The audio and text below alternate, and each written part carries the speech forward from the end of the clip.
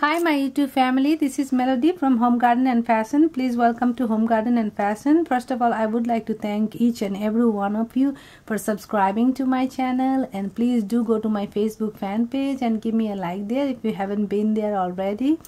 And today I'm going to talk about how you can put rhinestone in the neck and arms of a kurta. So this salwar kurta, actually I made it and then I put trim, and I have done the video on that, and I have decided to put some rhinestones. So you can put either same color or you can put contrasting color. I'm going to show you how you can put rhinestone. As you see, this is pretty much, I eyeballed it, I didn't measure it, so about an inch gap I given. So let me show you in the other side.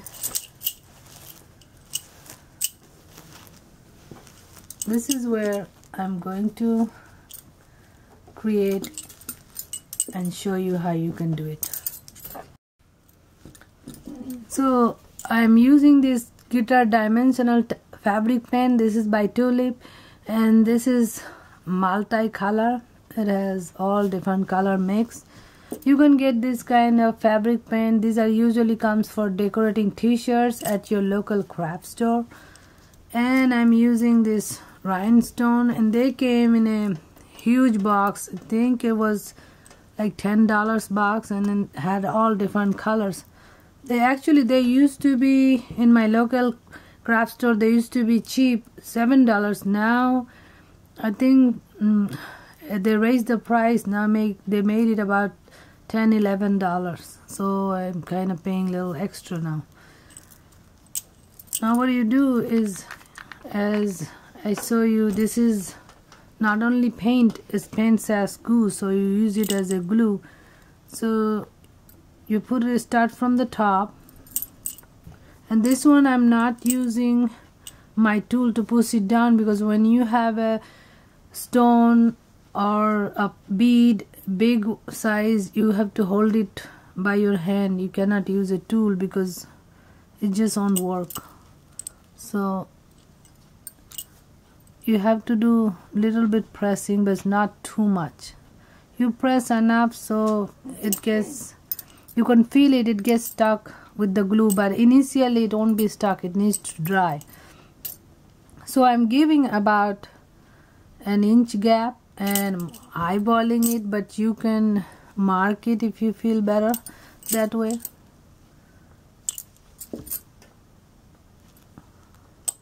So as you drop the rhinestone, you just set it on top of the glue.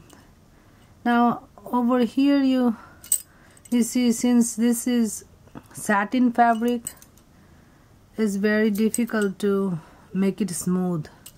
And in the neck, it kind of, this neck design is kind of pleated, bunched up.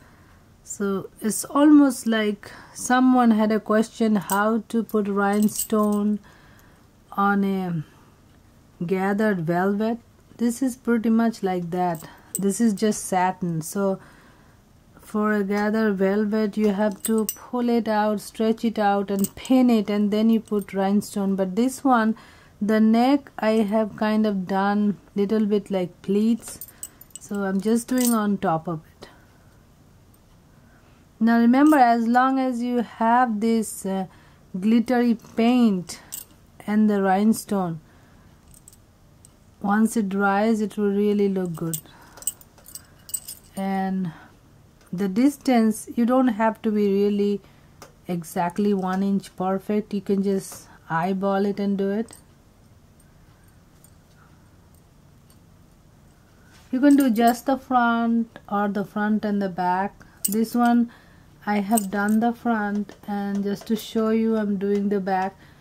But for the back I will just do the neck. The rest of the body is just the front.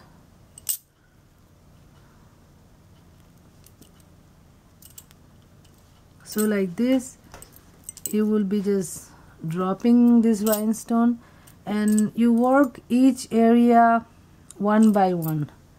So you first work either the front or the back of the neck, and then you work the arms after the neck dries, and then you work the same way the front or the back of the arms, and when it dries then you go to the other side. But wait, give it like 2 hours and check it by touching to make sure it's completely dry. Now for washing, I wouldn't throw it in the washer or dryer. I will just hand wash it and hang it to dry.